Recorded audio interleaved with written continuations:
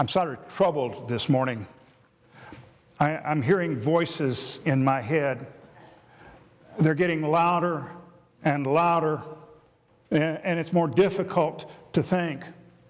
Oh, I heard them ringing in my ears years ago, late 60s, early 70s up in Austin. But nothing like this. They're louder, more clamorous. Almost maddening are these voices. Perhaps I ought to back up and let you in on how I got to this place. About 25 years ago, I was finishing up my third pastorate in Odessa, Texas, and the parish there had gotten to the size that it was ready for me to go ahead and move on to something else. I'd been in the ministry at that time for 30 years, and I was ready to try something entirely new. So I called the missions board and asked them for a foreign missionary assignment. Shortly after that call, I received it. I was to go to the Far East, and so off I went. And when I got there, it was a beautiful place to be. The mountains were glorious, the foliage fantastic. In the springtime, the flowers were so beautiful, it was almost surreal, almost like a Monet painting. And the people there were really nice people. They spoke a form of English, and they drove on the right side of the road some of the time. But this indigenous people had some strange habits. One of them that really bothered me is you would see a luxury car out on the street, and in the back window of that car, they would have a roll of bathroom tissue, a box of detergent, and another roll of bathroom tissue. Perhaps you're wondering where this assignment was. It was indeed Far East. It was Alabama. The people there indeed were wonderful people. But they worshiped the past. They were looking at the former glories that they knew, longing for a new day.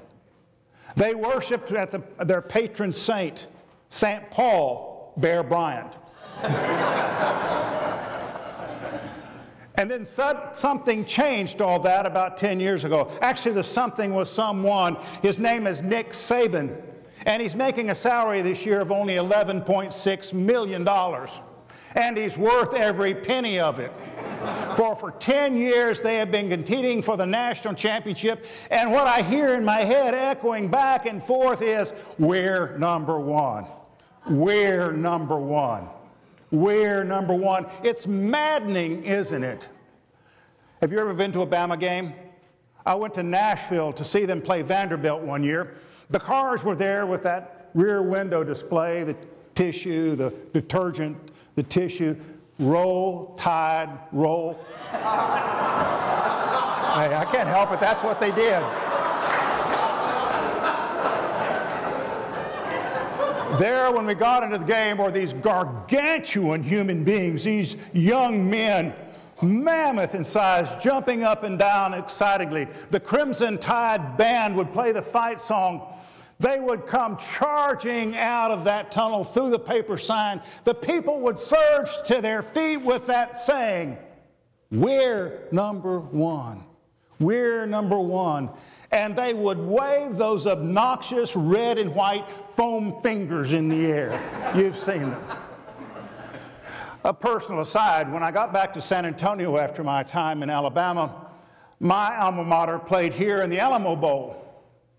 And it was a wonderful experience, though not quite the same. There in the tunnel were some pretty good-sized boys. They were jumping up and down some of the time. The saddle tramps were ringing their cowbells. The Red Raider band was playing the fight song. The masked rider surging down the field with under that glorious horse, that black and white quarter horse. And we struggled to our feet as our team staggered through the sign. And we proclaimed, we're number 12. We're number 12. And you know, try as hard as I could not find a foam hand with 12 fingers on it. Rankings are interesting things, aren't they? We look at them in sports, and it's always fun to figure out who's in first place or who the poll writers think are the best. And we do that in our own lives as well. We look at polls for things to help us make decisions. A couple of years ago, I was looking for a new car, and I'd about decided I was going to get the turbo Bentley convertible. But then I got the ratings on fuel economy, and that tore the deal. I went ahead and got a Ford. We do those kinds of things in all areas of our living. We have our personal preferences, and we rate things and rank them. I know that the women of the church, and many of you men as well, have your preference for a grocery store. Target, Wally World, or the Hebe. And you pick that one, and that's where you go.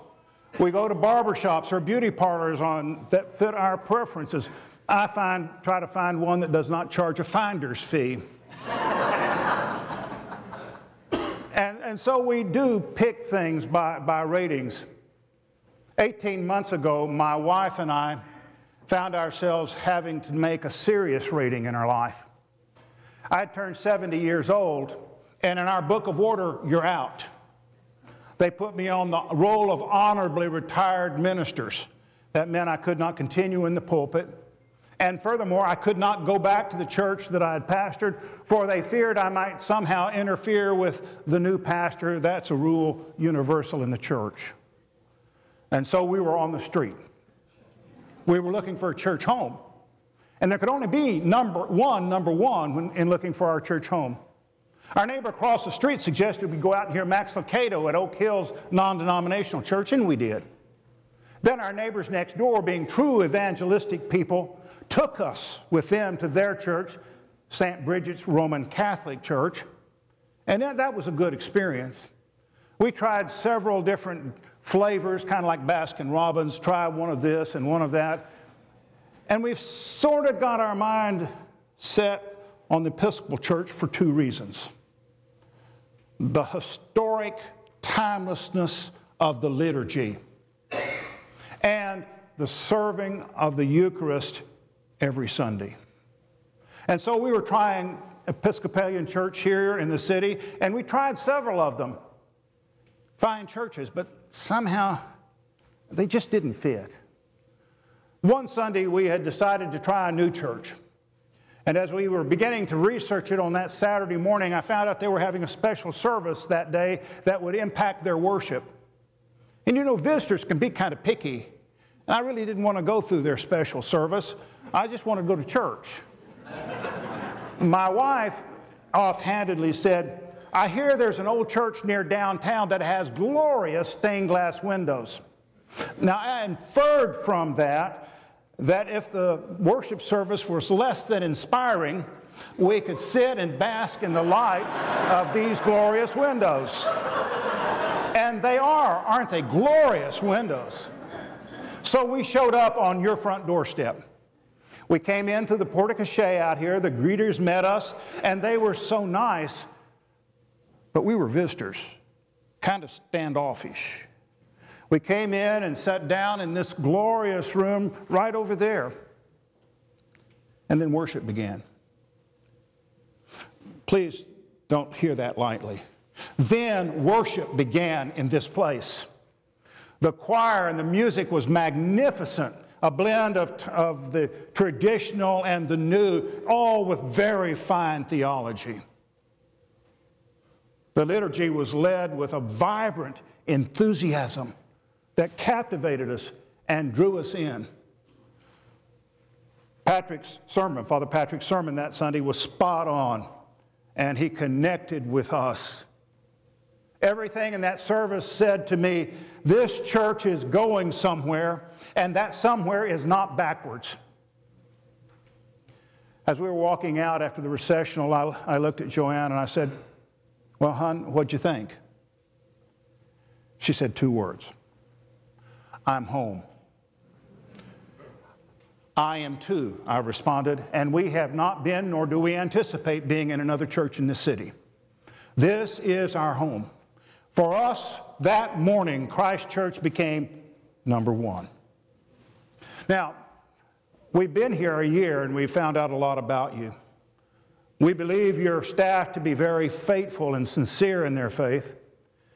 But what's amazing is the amount of energy they bring to their task. We found your choir to be moving and indeed magnificent. The music program here is wonderful. Your education programs are enormously sound, healthy, nurturing programs. But it's your missions program that I have some concerns about. You're only on 5 continents this morning.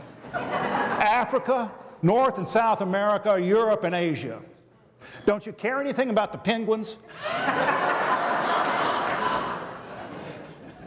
Seriously, we look at the church and mission begins not just at the front door, they begin in here, in your building, with children from the community, with your tutoring program at James Madison, with your food pantry, all kinds of places that you intersect with this community with the love of Jesus Christ.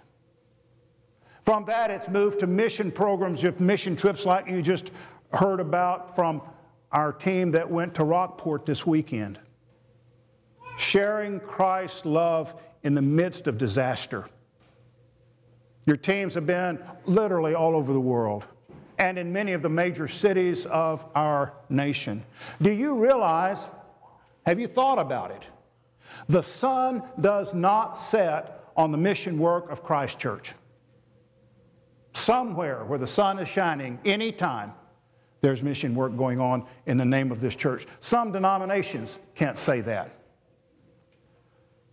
You are indeed a special people.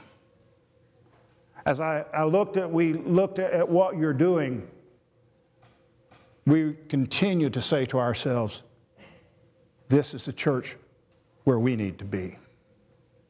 So as I was thinking about this ranking in Christ Church number 1, rankings also lent itself to the scripture lessons this morning.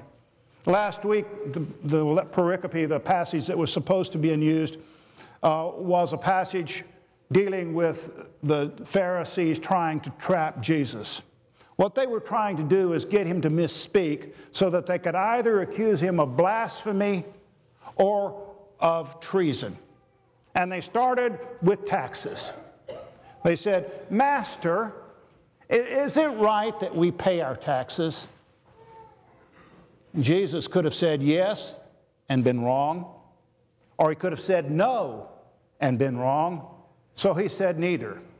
He simply asked one of them, show me a coin, and they gave him a denarius, not a temple shekel, which they should have. They gave him a denarius. And Jesus looks at it and said, whose picture is on this? And they said, Caesar's. And you can see him almost derisively flipping the coin back and says, give to Caesar what's Caesar's. But give to God what's God's. Now that statement had impact for me because today is Consecration Sunday. Giving to God what's God is what we're here about today, and it's important. I ask you a simple question. What is God's? That's a rhetorical question. Everything is God's. Many years ago, I was serving on the denominational board of finance, and we had a stewardship specialist come as a consultant. I never forget what he said when he opened his statement. He said, Christian stewardship is everything we do after we say, I believe. I think he must have read C.S. Lewis. C.S. Lewis said, every square inch of this universe is claimed by God and counterclaimed by Satan. There is no neutral territory. And we have to decide whose territory it is. God has to be first in our lives. The second passage of Scripture was read this morning. It is one of the most profound passages in all of the New Testament for me. Again, the trap is for Jesus. Master, which is the best commandment in the 10 Commandments? Now Jesus does answer directly. And he answers profoundly so, using words from the Torah to touch them. His first answer is from the Shema, Jewish affirmation of faith about God being one, and it's found in Deuteronomy. The second one is from Leviticus. You shall love the Lord your God with all your heart, all your mind, all your soul, with everything you have. This is the first, the great commandment. And the second one is like it. You shall love your neighbor as yourself. On this is the entirety of the Old Testament. That pushes us, doesn't it? This morning, we're going to talk to you about money. I'm a little nervous about that. That usually has people heading for the door. But it's important that we talk about, because what Christ Church is doing is important. And it's worthy of our support, your tasks here. But I ask you, in light of the gospel, where is the good news in saying, we need your money?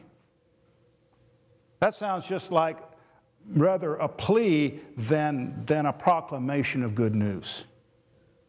The good news is that when we start looking at the idea that everything is God's and that we worship God with everything we have, it's pretty obvious that one of the things that we have to deal with is money, and in our culture today, that's a big issue. When money is out of order in a life, that life is disjointed and is painful. And the good news is talking about how to put that life back in order by letting God be first. Years ago, I had parents of adult children come to me at the church in Huntsville. They wanted me to teach Dave Ramsey's course on financial peace to their adult children. Obviously, there were some problems. So I did the class, and there were 10, 12 couples in the class. And on the second class setting, it's a rather uncomfortable part of the program. The chairs are set in a circle around. And the people began to confess their indebtedness. Now that's tough. It started out about like I expected it to start. There were this amount and that amount. But we came around then to one couple, and he sheepishly raised his head and said, "My credit card debt is $265,000. Not corporate, not business, personal." How do you do that? How can you run up credit card bill of $265,000? My bank gives me a credit limit of $500. How do you do that? Their life was in crisis as a couple. Their marriage was certainly strained. There was tension with the children. They couldn't even talk to their parents. They got up in the morning with the notion of being enslaved to that debt. And they went to bed at night, but I doubt they slept that much. Over the course of some time with them, they made some difficult and hard decisions and took some serious actions. They sold the house they could not afford. They sold the 2 new cars, bought used cars, lived in a smaller home, began to take the actions to put their life back in order. And that's when peace, internal peace, walked into that household. Now, I don't know about you, but that sounds like good news to me. Talking about money is good news. This morning, we're asking you to share with us your expected giving for next year. It's an important statement that you do. For when you said and fill that out, you are really saying something else beside, "I'm going to support Christ Church." You're saying that everything I have is not for me, and I'm not the center of the universe. God is. It's a pretty simple equation. If you put anything else on God's throne, your life will be in disorder. We were created by Him to live with Him. And so this act that we do this morning is pretty serious. Joanne and I prayed this week about what we're going to do this morning. We're going to make our commitment. You know, I hear that echoing in my ear. Alabama didn't play this weekend, but they're still number one. And that's fine for college athletics. But this morning, we're asking you something else. Is God number one in your life? Well, is He? Is He? Later this morning, Joanne and I expect to have a joyous act together. We'll place our commitment in that bowl. And it's a joy to do it for Christ Church. Won't you join us?